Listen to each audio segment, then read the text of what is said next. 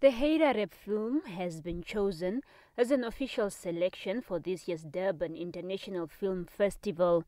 The film will premiere at the Durban International Film Festival from the 23rd to 1st of August and will be screened alongside other official selection, feature films, short films and documentaries around the world. The film's producer suggests it allows international audiences to experience the best that Namibia has to offer. We are extremely thrilled and excited that the film has been chosen as an official selection by the Durban International Film Festival and that it can now be shared with international audiences at a very well-respected platform. The film was extremely well received locally and received many accolades, including Best Narrative Film, Best Director, and Best Male Actor awards. Hairareb is based on a published book and represents a unique and beautiful portrayal of a truly Namibian story, along with an intimate depiction of its culture.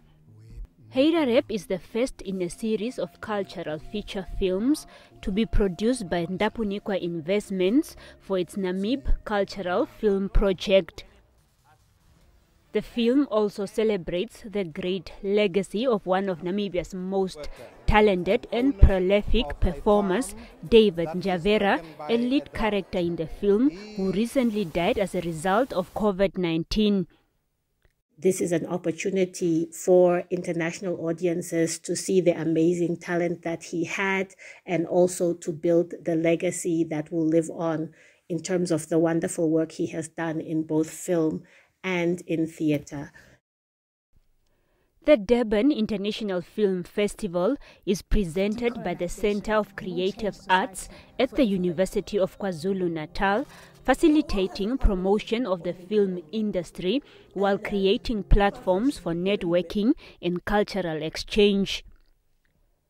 Tickets are available for booking from the festival's special booking website, although geographically blocked to South Africa only. Selima Henok, NBC News, Windhoek.